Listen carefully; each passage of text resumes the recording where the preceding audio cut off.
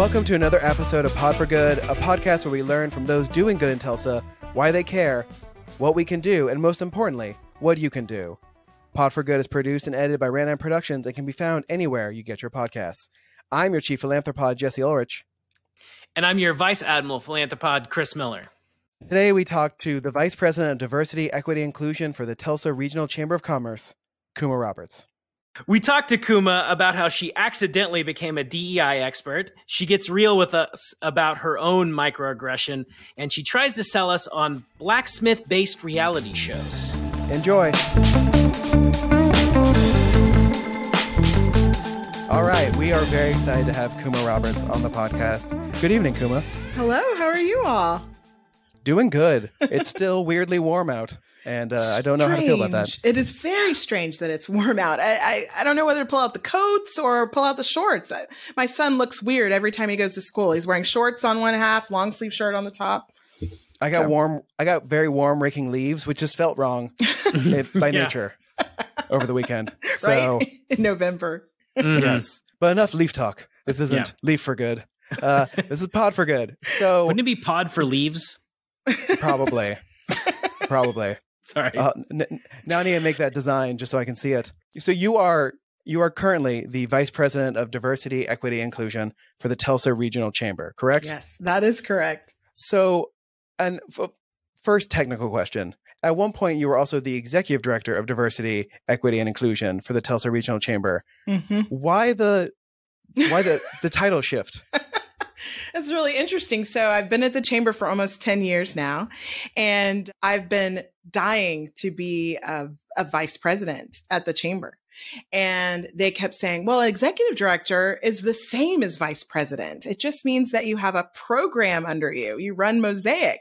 And I was like, okay, I'm finally comfortable with that. Okay, I'm executive director. And then in January, just this past January, they said, you're the vice president of diversity, equity, and inclusion. And that was apparently an upgrade that I'd been told wasn't an upgrade. So really, there's no difference. Okay. I mean, Chris and I have talked about this many times because he works at Bank of Oklahoma, as does my sister.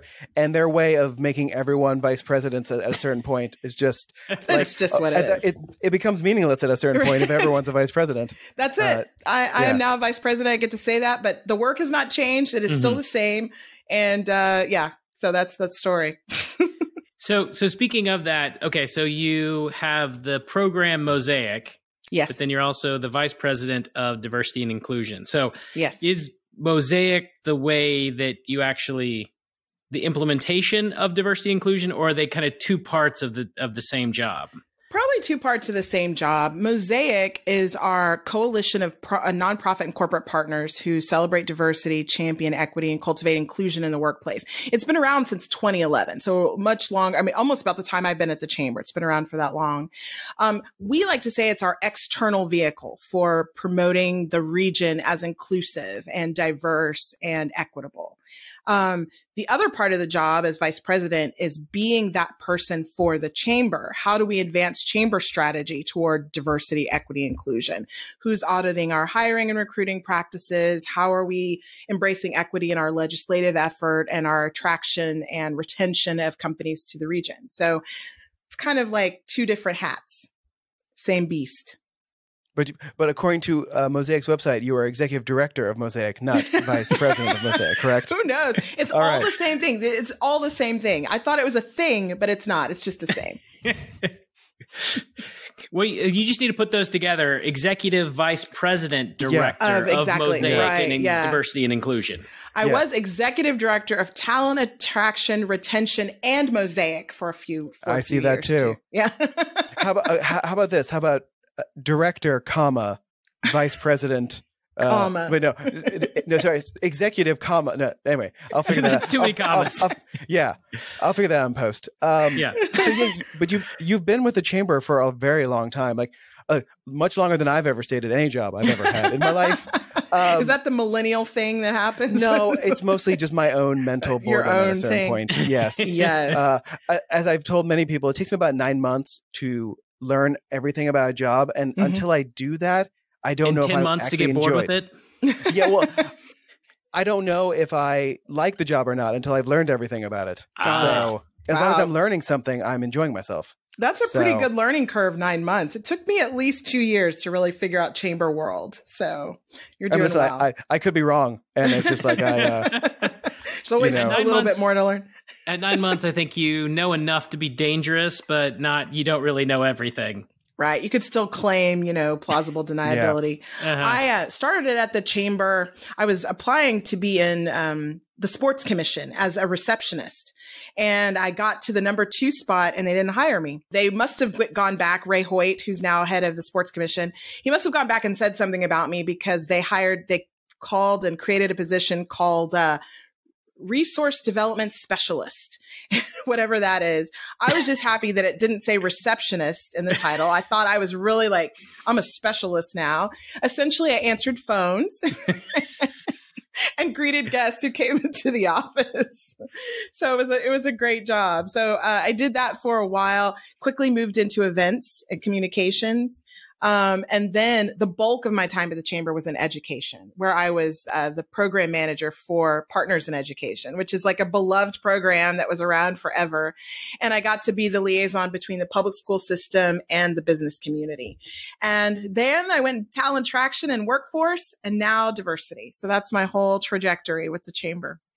So the chamber's had the problem with titles since you got there. Forever. Okay. It's just like, they're just making them up, really. Yeah. I mean, so when you were doing the talent attraction, retention, and mosaic, that seems like 3 separate entities.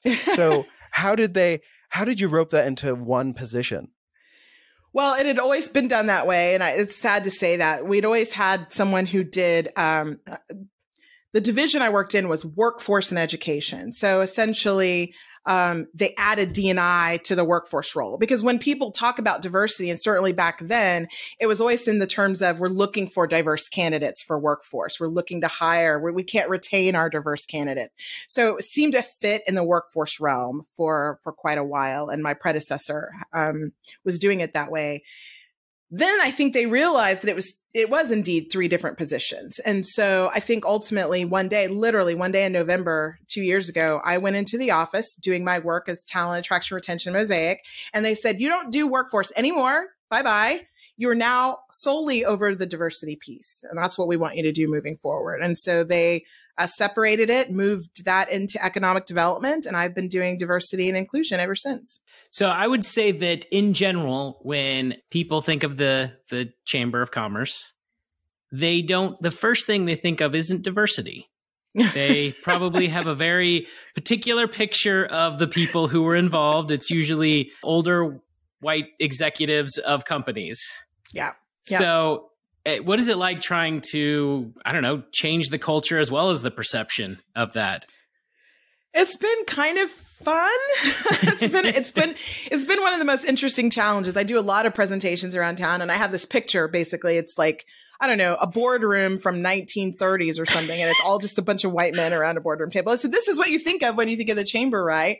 And most people agree. It is a predominantly white male organization. Chambers seem to have that. But our chamber has been Chamber of the Year 4 different times. It's a very progressive chamber in the sense that they have lots of women in leadership and like I said, Mosaic has been around since 2011. So at least since then, they've known the value and importance of thinking about diversity, equity, and inclusion. So it's been a great badge of pride for me to be able to say we're different. And so that's what's really set us apart. We just recently won Chamber of the Year for 2020, in part due to our diversity, equity, and inclusion work. And so I think people are coming around to see that chambers can be active participants in minority communities and doing good work. And that's what we want. And regardless of the whiteness of the room, I think people have great intentions. And if they work to really fix the ills of society, then that's what matters. I'm not really worried that there's not like a 50-50 room of diverse candidates and white guys. As Chris and I point out pretty much in every podcast we do these days, like as 2 white guys, we have questions. And well, like technically we are like religiously diverse, as Chris is a lax Catholic and I'm a lax Jewish person. Got it. I have a question about terms because I feel like D&I is the abbreviation, right? Yes, right. But that's Diversity leaving out one. and inclusion. Yes. Yeah. I feel like it used to be diversity and inclusion, and then equity was added at some point. Yeah. And I'm just curious, like, obviously, like that was like a sort of a probably national sort of thing when it happened. But I'm curious about like how important it is to include all three versus two. Like, was there a difference when you started calling it diversity, equity, and inclusion? Yeah, there really was a difference. So yes, when I started in the role, it was kind of over D&I, and that's kind of how we languaged it. And then I started doing more work in terms of the race massacre and working a little bit more in a community I grew up in, North Tulsa, and talking with people. And it began to be for me around equity. Like, how do we, talk about education and equity and access to education? How do we talk about economic development and equity? And so it was really important for me to add equity to my title. And not only that, to add it into the chamber strategy. It wasn't something, I think right now, I think before that, they had just started thinking about like, how diverse is the room? What does it look like when you come to a chamber event? Is it diverse? Does that feel right? Instead of, are we advocating from a legislative standpoint on things that push more equity into North Tulsa or marginalized communities? Are we thinking about our attraction about companies that benefit people of color? Like we just hadn't had those kinds of conversations. So there was a huge shift when we did that. And we added equity into the title and into our strategic plan specifically to address those issues. Can you explain to our listeners the difference between equity and equality? Was this a Marcia question? No. Okay. That sounds like a Marcia question, though, it doesn't it? It does. I channel her sometimes. Apparently, she does an impression of me that we need to get recorded at some point. But we need to stop turning this into Pod for Marcia. Apart from Marcia, right? Mm-hmm. I would be on that any day. Equality is the end state, right? To me, equality is what we all say we strive for, where we truly are treated as equals. Equity to me is the vehicle by which we get to there. It's how we're thinking about equity in education, in workforce, in this, it's the systems work that's required to get us to a true state of equality. And so that's the best definition that I have in terms of explaining that to you. So equity in education, for example, means that to make education equal for everyone requires at a certain point, one subsection of schools to get more money than another to make them equal. Right. Or better teachers, better teachers than another, because we know that they're coming from a significant difference. Recently I did an exercise with Leadership Tulsa where we were talking about the difference between equity and equality. And I had them write their concerns and fears on a piece of paper, and they were all scattered around this room. It's one of those rare in-person events that we don't get to do anymore, but we had an in-person event. And I said, okay, whoever can get their fear or question into this bucket, I'm going to address those the next time we come together. And the people way in the back were like, what about us? We're not, there's no way we can shoot our question to you and make it in that bucket. And all the people up front, of course, could just lob them in. And I said, that's the difference, right? You guys all have a shot. That's equality. Everyone gets a shot. But equity is the fact that those of you in the back are shooting from a far less position than those who are at the front. And so they were like, oh, okay, that makes sense. So anyway. That's much better than doing the exercise where you say, like, today everyone with brown eyes is better than everyone with blue eyes, and you traumatize children for a decade. Forever, right? Yeah, forever. No, not that. I'm curious how that plays in, because one of the well-known things that the chamber does is trying to either recruit businesses to come to Tulsa or to grow ones that are already here. So how does your work tie into that?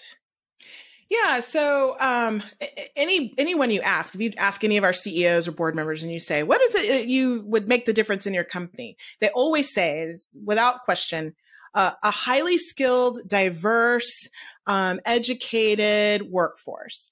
And okay, so what does that mean, right? How does that work? Well, to me, a lot of the work that I do is about the business case for diversity, equity, and inclusion. And the business case is it's not just the right thing to do because your heart cares about it. It's the smart and profitable thing to do. It means that you are going to really embrace your clients because you're going to be serving a wider variety. It means that people are going to feel like they belong in your workplace because you're addressing LGBTQ plus, veteran, millennial age, women, gender parity, all of these things that comprise DEI. Those are the things that make an employer of choice, right? You want to work at that employer that gets and manages all those things well.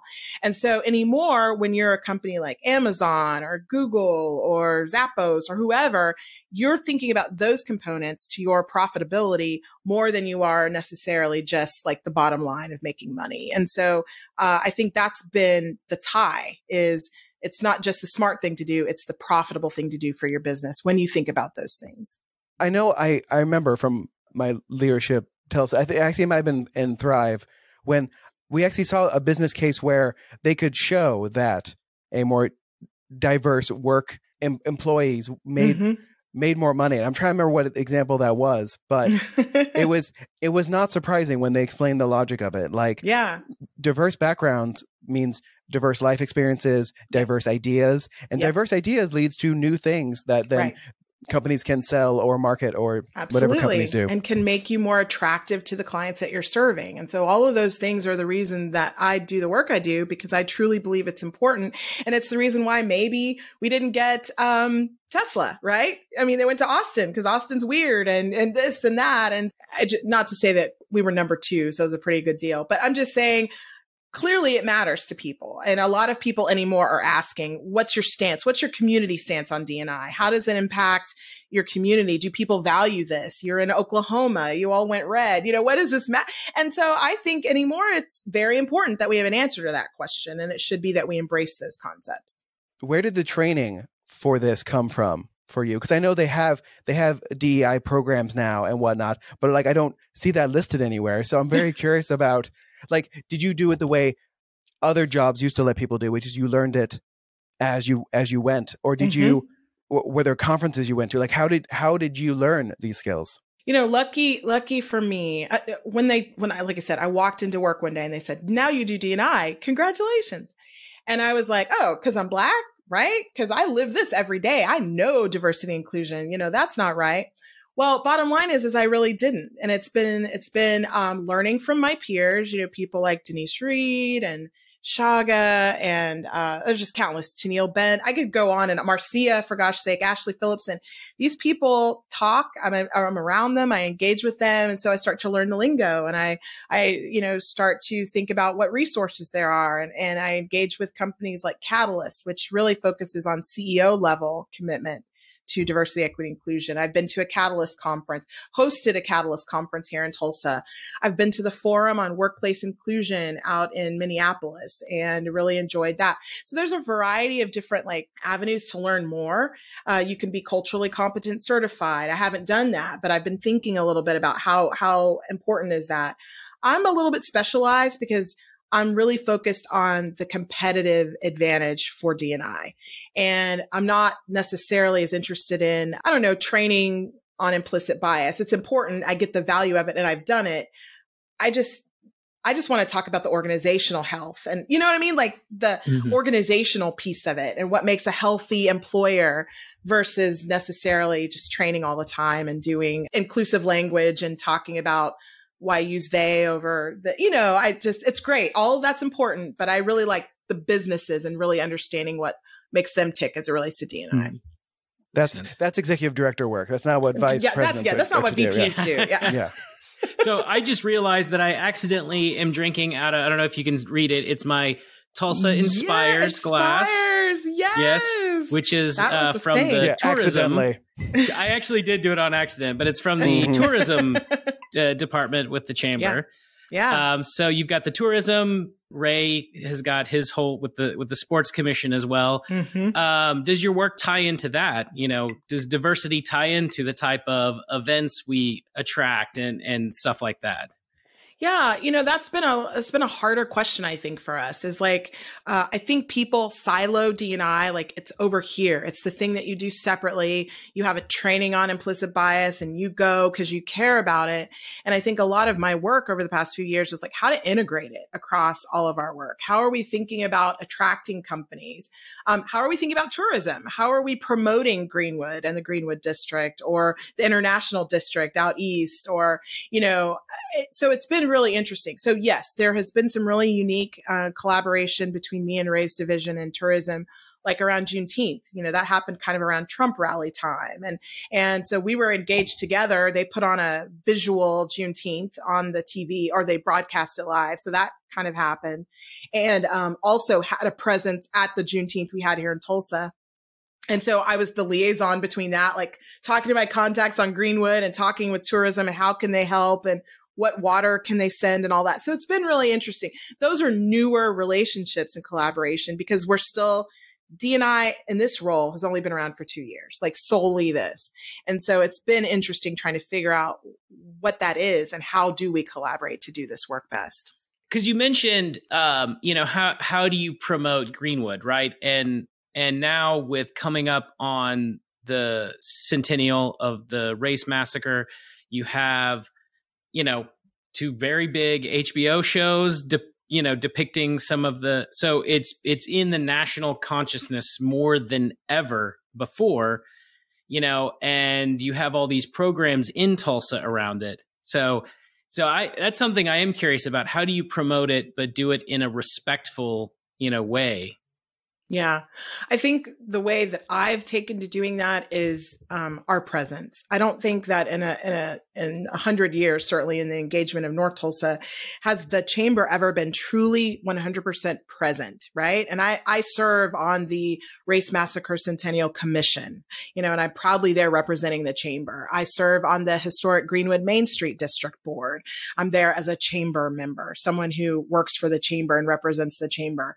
I'm involved in the Met Cares Foundation. I'm involved with Races Instincts. So I think just presence is important because I can say, here's what I'm hearing out in the community. Here's something that's important to the community. Here's something that we're working on this board and take that back to our board, do a presentation on it, have folks come in. It just creates relationship.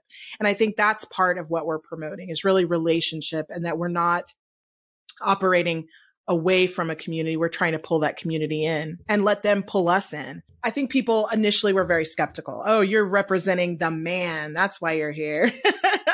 And now I really, as I sat at Vanessa Hall Harper's house the other night, I was like, I've made it. I'm in. I feel like, wow, I'm getting invites to the house.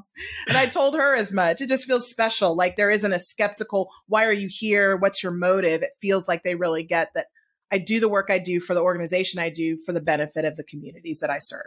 You mentioned as we were getting prepped that you had a question for us. I want to give you the opportunity to ask that question. Well, yeah, I want to know more about Pod for Good. What is it all about? Chris and I don't like talking about what we do.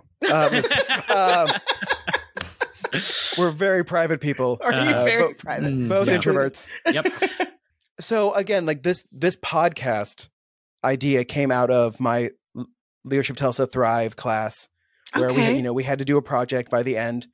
And I had a lot of big ideas at the beginning that I was never going to be able to do. And at the same time, the nonprofit job I had at the time sort of collapsed in on itself. And while I was figuring out what I was going to do, many intelligent people, including Marcia Bruno Todd, was like, you seem to have a skill set that people are interested in. Podcasts, you talk about it all the time. All the time. Why don't you do something in that field? And I was like, like as a middle class white person, what could I do to help the people who are working in the communities that I'm not a part of that I want to help? And I thought of both podcasts as sort of a marketing tool, right? Because as you probably know, nonprofits not the best at marketing themselves. Nope. That's not the training they have. They have the training in the thing they're trying to fix, right, not in how to necessarily raise money or raise awareness about that. Right. And podcasts being what they are, I thought, what if I interview them, let them talk about their why they care, why other people should care, how people can help. That would at least raise awareness. And I felt like that was the minimum thing I could do. And I asked Chris to help me because, well, Chris and I are both friends and we both care about the same things, but we come to caring about those things from two different directions. I love it. I love it. That was actually a great answer, Jesse. Thank you. We got a question from a fan / our fairy godmother of this podcast, Marcia Bruno Todd, who's been mentioned many times already. So our listeners want to know, at least one listener wants to know. What's the most embarrassing professional moment you had? And either how did you recover from it or what did you learn from it?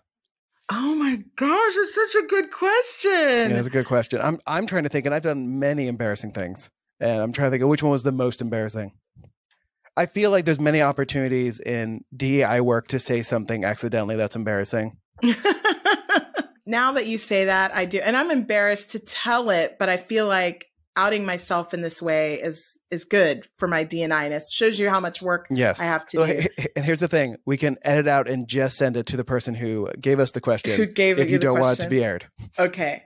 So before I had the role in D&I, obviously, I was working at the chamber just as a receptionist or whatever. But I think I was working in education, to be fair. And there was a time when the lottery got up like over, I don't know, 100 million or something. And I'm just like, I'm that person to be like, put in your money. We're going in. We're going to buy a ticket.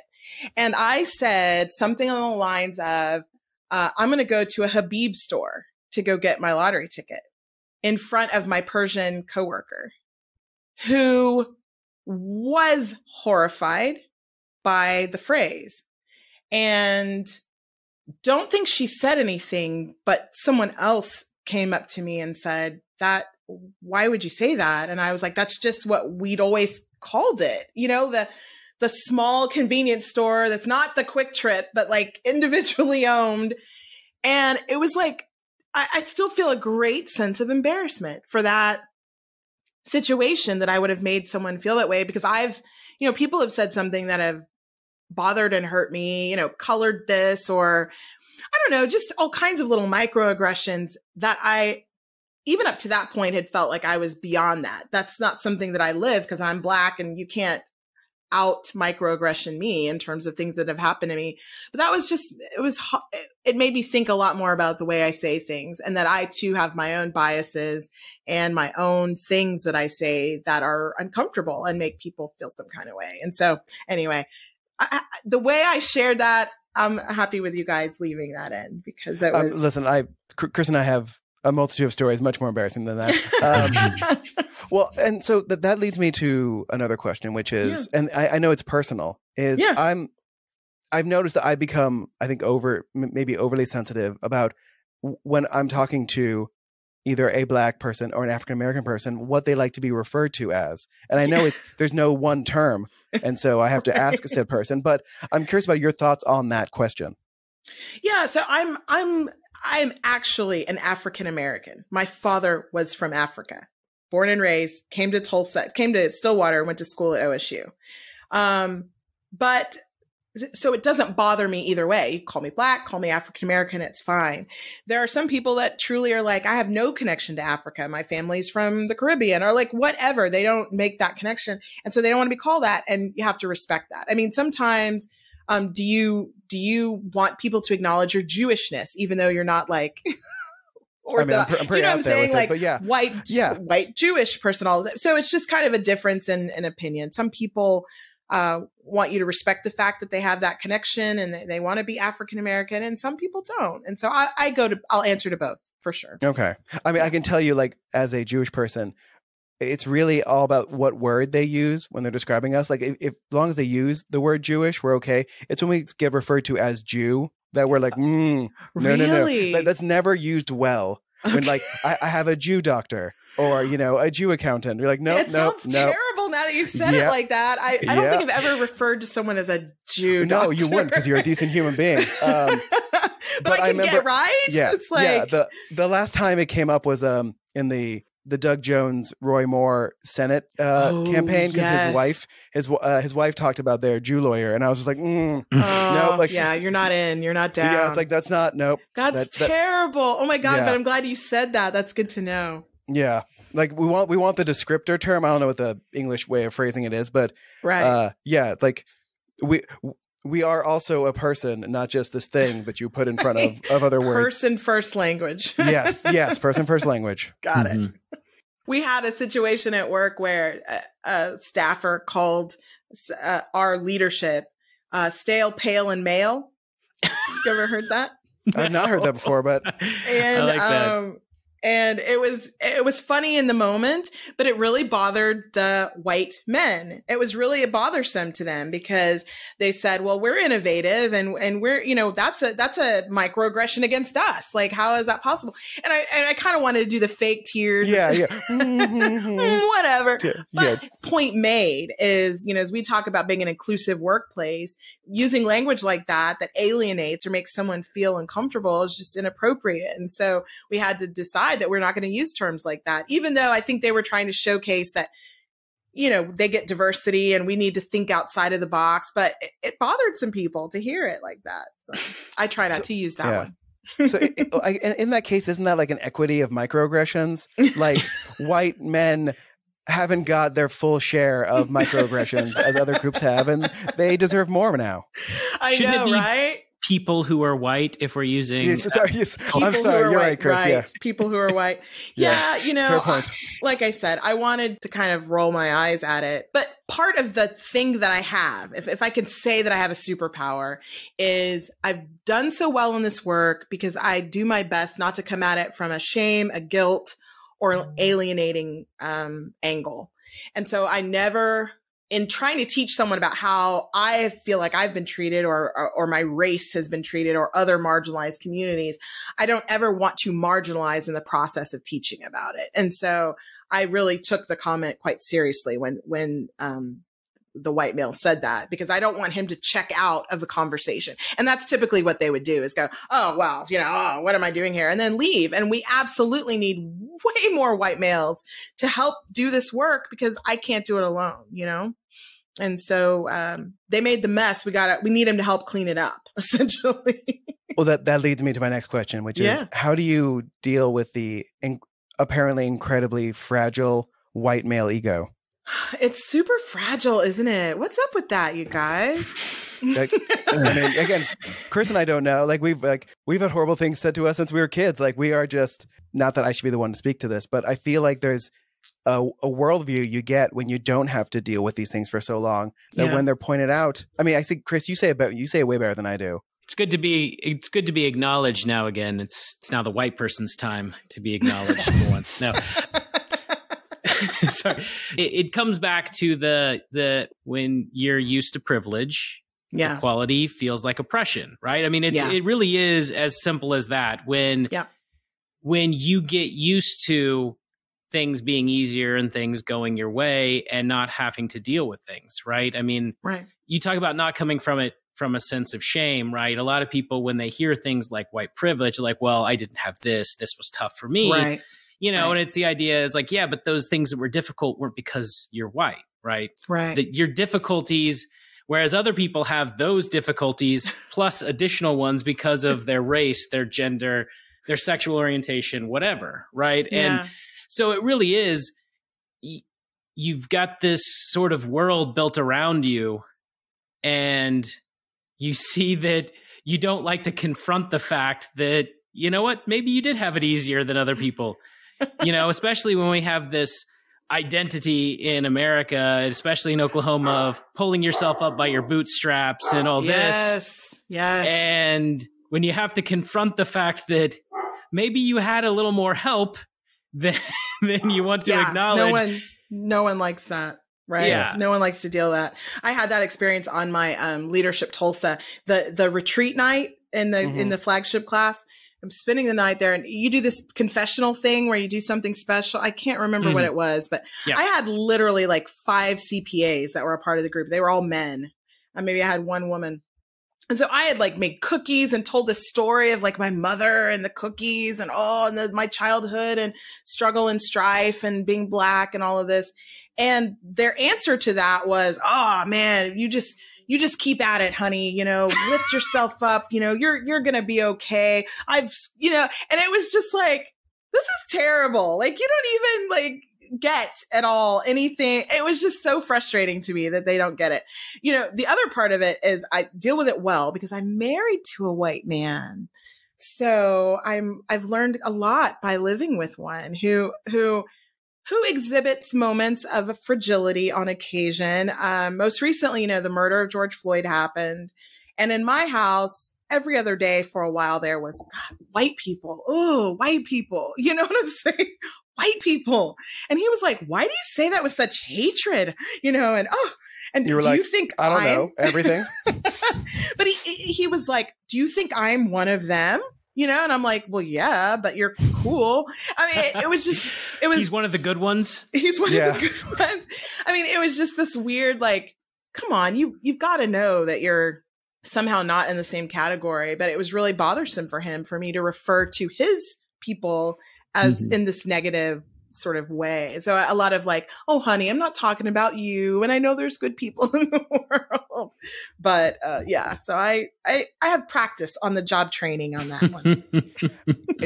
It is both funny and difficult that we have to talk about a group of people that, like, if they were not the group they were, right, we would talk about them in different terms. But when we're talking about white males in America, like, there is a unequitable history that we have to deal with somehow.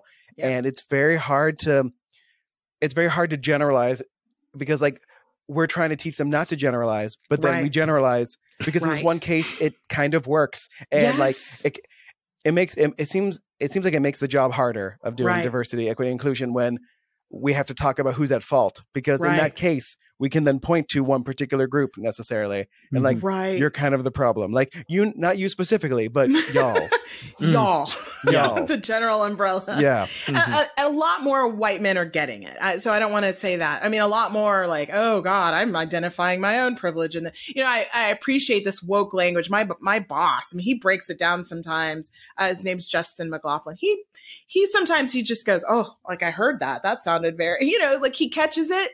And I love that. And then there's just some that just for the life of them don't quite understand the difference in some of these matters. So I think it's funny. I mean, we're, you know, a couple weeks from the election. So seeing it in terms of voting blocks as well is always kind of interesting, because you do see some of the generalization, but then we're also seeing where things that used to seemingly be generalized, now you can't. I mean, looking at the Latinx vote, you know, there used to be a very specific thought process and how it was never really uniform. People just assumed it was. Right. And how different that is. And then even looking at, you know, the white vote, how it's different men and women, you know, suburban, urban, rural, and stuff like that. So it is fascinating to see that. It is fascinating. And I'm always shocked at white women who always on the surface are very, I have a bias, it's white women. Okay. Because they will smile and we'll be girlfriends forever. And then they go and like vote against their interests and from my standpoint, or just like, so they're the most, I was just shocked at how many white women voted for our president. It was just shocking to me.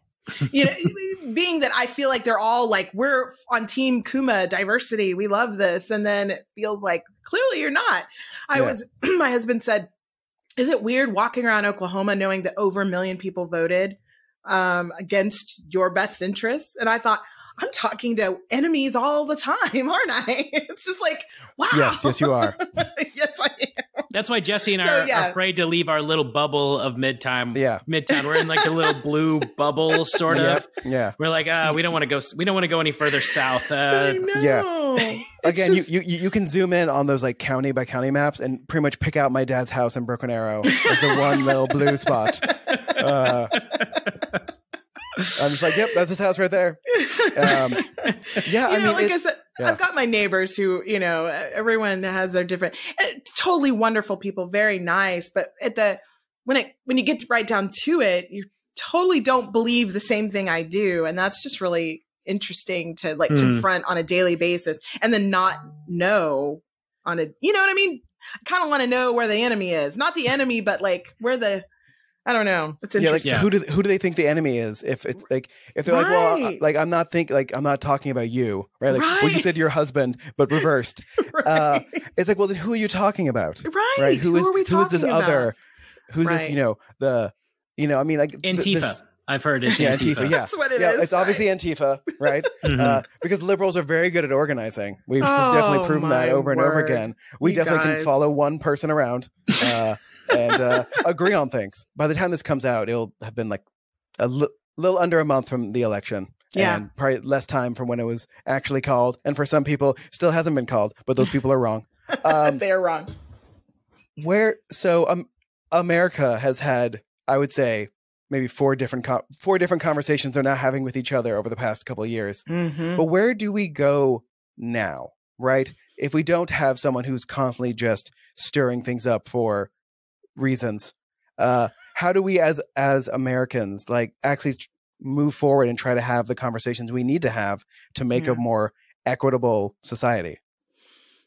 Gosh, you're stumping me with these questions. I'm sorry for the serious question. I don't do it often. Yeah, I wish I had like a glass ball to tell you the answer to that. I know that for the work I do at the chamber, like I said, I can't change a heart and a mind. I just I'm not even going to try to change a heart and a mind. My focus is on policy and practice. And to me, it's like, show me the receipts. I don't care what you're saying anymore. I want to know that your board is diverse. I want to know that you're thinking about policies and practice that advance or address equity in your organization. And that's as much as I can do. On top of that, I can make you aware. I mean, our board might be majority white, but by gosh, they know the difference between equality and equity. They know the definition of diversity and inclusion. They understand social justice, racial justice. So it's just like, I'm just trying to do my best to make people aware. And when I have those moments where my boss or some other white individual says, I am checking myself in this moment, I have always done this and I'm doing something differently. To me, there's the win. And hopefully if enough people start doing that, then we've got a better place. So we have a lot of work to do, but I'm really hopeful. I feel like this has been the most woke America has been. Like I said, my white neighbor and her, 3 kids, and, she's flying Black Lives Matter flag and her bumper sticker has it. And it just makes me feel good. And the amount of Biden-Harris signs in the neighborhood make me feel good. And at least people are open. I feel like people are more open than ever. And that's what will lead to ultimately a better Tulsa and a better nation. Well, and one thing I will say in the chamber's defense, we talked about how they have a certain, image with the general population. And I don't know if it's just a byproduct of the fact that they're in super red Oklahoma, but it seems like generally they are promoting more progressive agenda legislatively in other ways than, the state, especially the state government. So yeah. It definitely seen that especially recently over the last several years, that they're trying to help, drag not just Tulsa, but Oklahoma into the, 20th century as a way to attract and retain people. Absolutely. I think my old boss, Brian Pascal, used to call it the great state of Tulsa. And he used to have a hat that said that. And I used to love that because I do believe Tulsa is trying to kind of set itself apart. We are a little bit more progressive, not totally all the way. And I don't want to disregard, a conservative view or the other side. I really think that's super important. We need that tension in order to make anything work really well.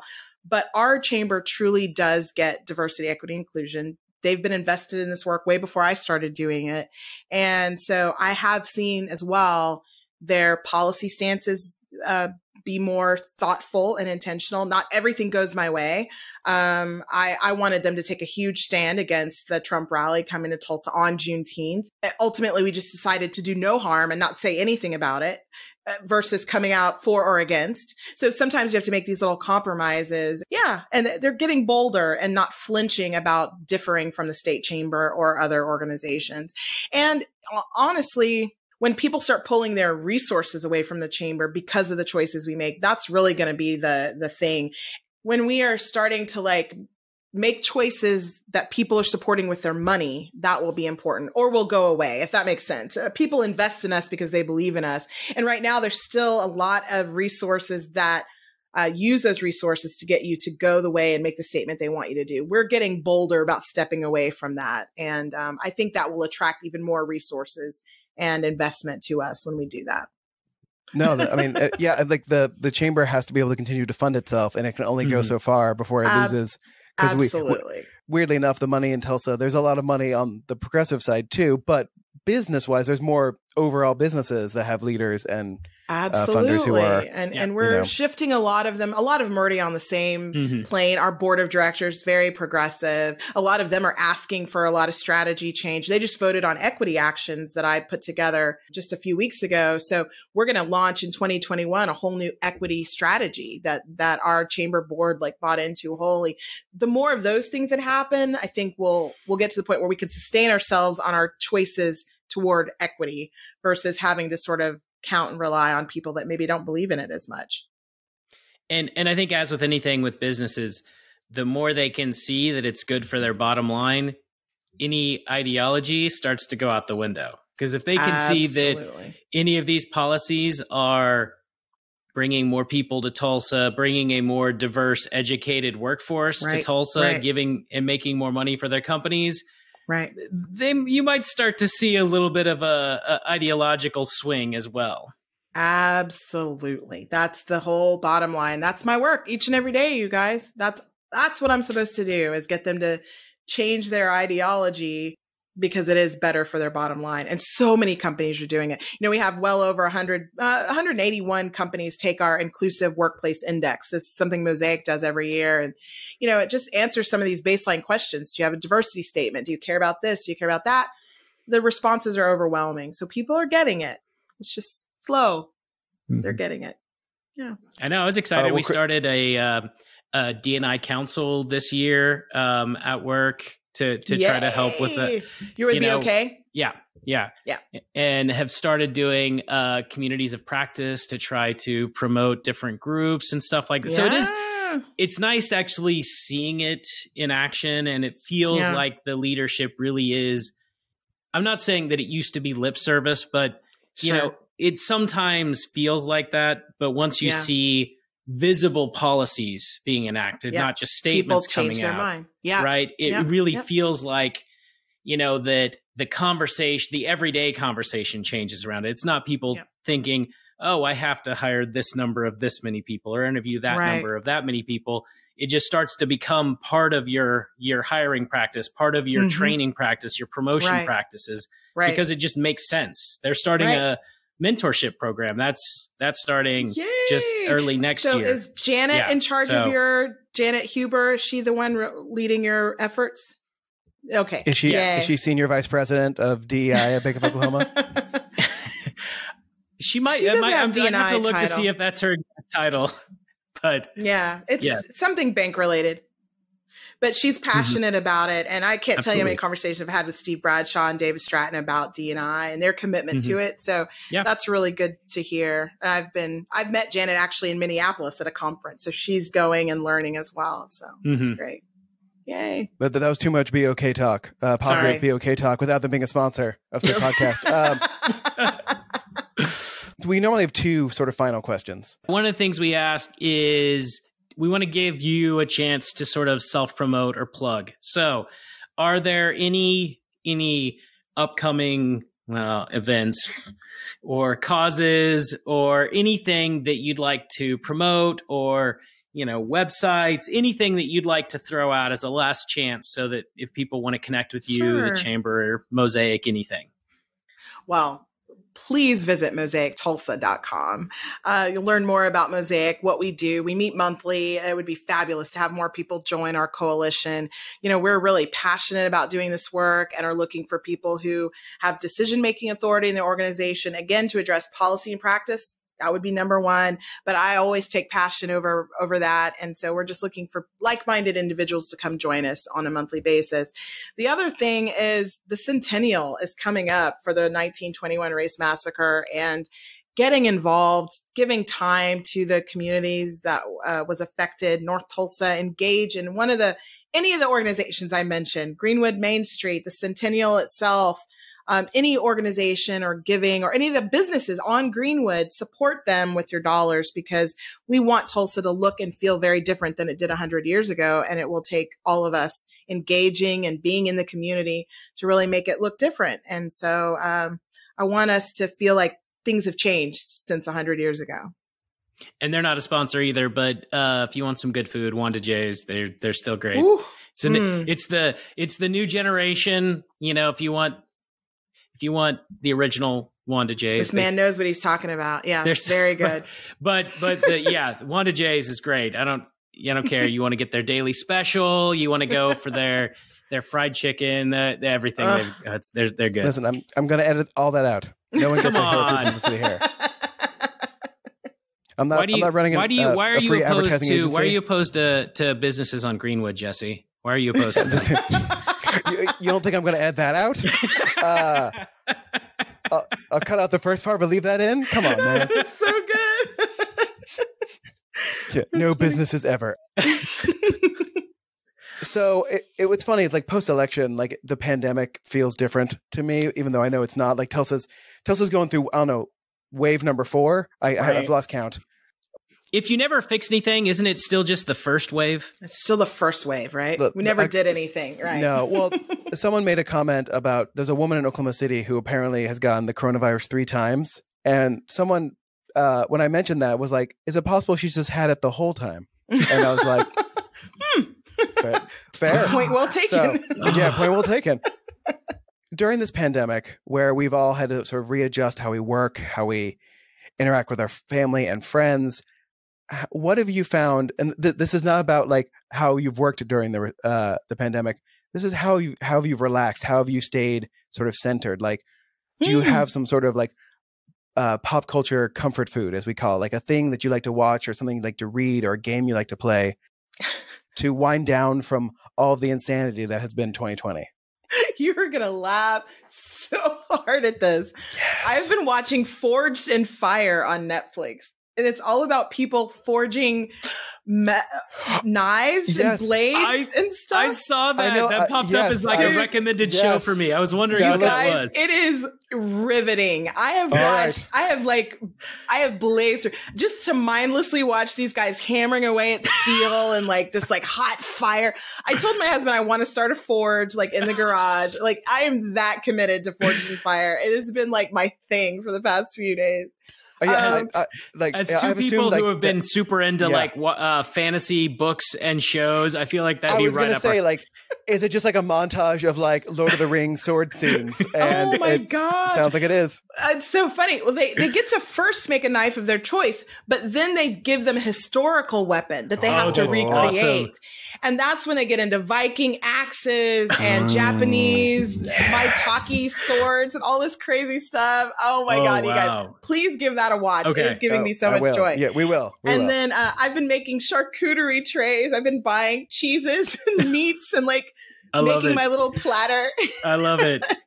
I saw, I think it was a Facebook picture of like a tray you did over the weekend. And I was like, that's a good looking tray. You guys, I don't know that's my life. It seems like a lot of people have gotten super into charcuterie during the pandemic because I've gotten into it too. I don't know. Is it just a thing?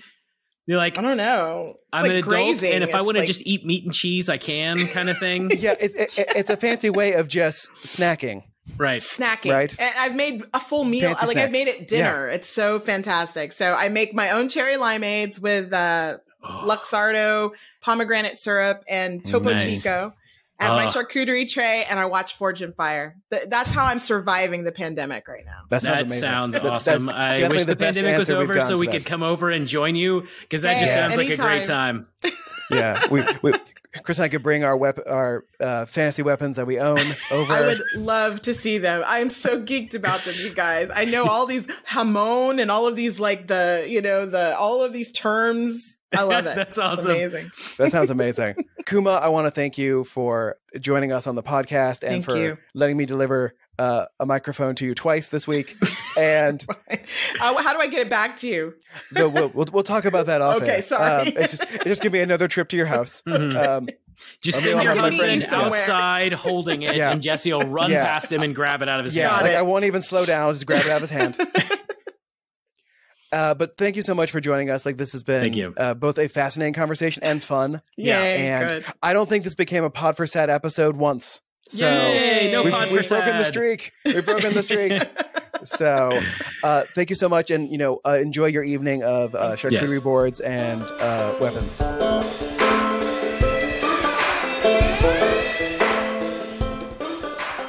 Thank you all for listening to our conversation with Kuma Roberts. Please check out Mosaic. The link will be in the show notes. They are also on Facebook. And speaking of Facebook, please follow Pod for Good there. We're also on Instagram and the Twitter. And of course, please subscribe and leave a review if you can. And as always, Telsa, get it done. And for the love of all that is holy, wear a mask.